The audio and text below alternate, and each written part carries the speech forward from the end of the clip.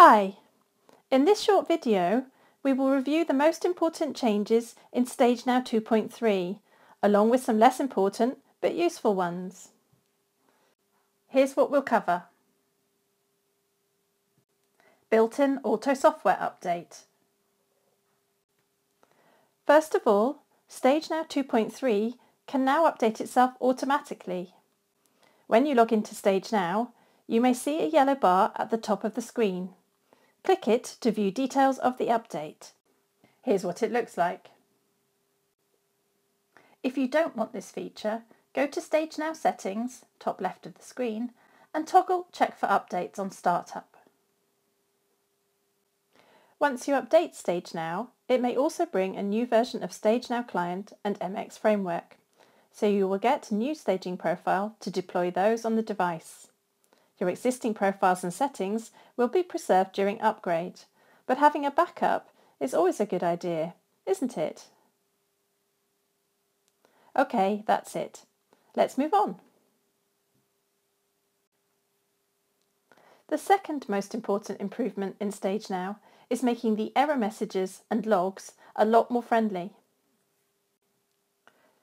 Previously, the only information you got from the error message was that there was an error.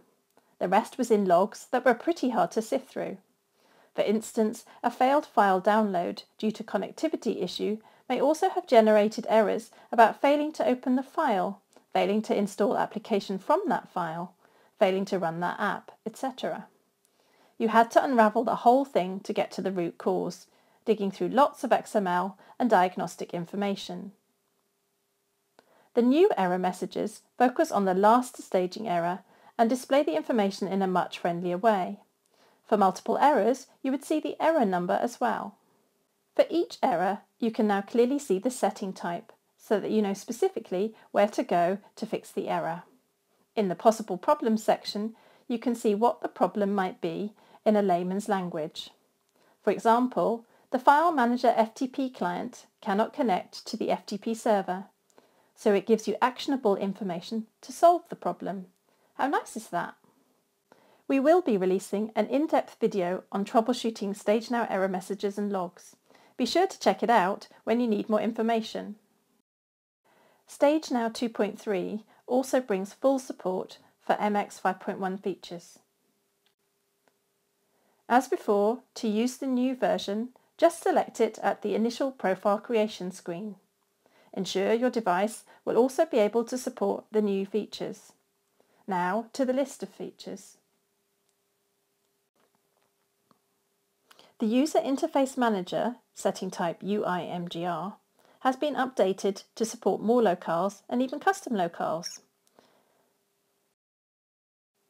Choosing Extended from the list opens up access to the new locales. Choosing Custom allows creating your own. The format is language_region. For example, DE_CH means German is the language and Switzerland is the country. Of course, your hardware must support the new locale. In the Setting Type section, select Hosts MGR in the drop-down menu and just enter the host name. The final and very useful improvement is launching an application by name. In previous versions of MX, when you needed to launch an app, you had to create an intent and specify the package, activity and class name. Finding those values took quite some work and understanding. Now, you can make your life easier by using the App Manager type of setting and selecting the Launch an Application action. Then just provide an application name as you see it in the Android launcher. For example, for Enterprise Home Screen, just type Enterprise Home Screen. You don't even need the package name. Of course, if your application did not install any launcher icons, you would still have to use the old intent method. StageNow 2.3 also improves in certain aspects of MDM support.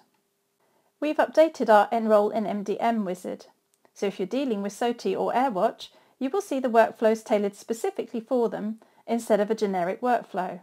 This will make your life easier if you choose to use StageNow for MDM enrollment. We might add more MDMs in future. Also, you may notice the Export for MDM button in the Publish screen. This only works with a specific list of MDMs that are supported by our MDM toolkit, which is different from the direct integration we offer for Tier 1 MDMs such as SOTI and AirWatch. The MDM toolkit allows customers using non-Tier 1 MDMs to utilise the full power of MX. It still requires the MDM vendor to adapt their software, but the extent of changes is a lot smaller, so we expect a lot more MDM vendors to offer these enhanced features to their customers. The list of MDMs supported by MDM Toolkit is ever expanding, so we don't post it here. You can request it through your technical contact. And that's it. We've covered features such as the new Auto Software Update, the more comprehensible error logs, support for MX 5.1, and the improvements we've made to MDM support. What do you think? Leave us your comments.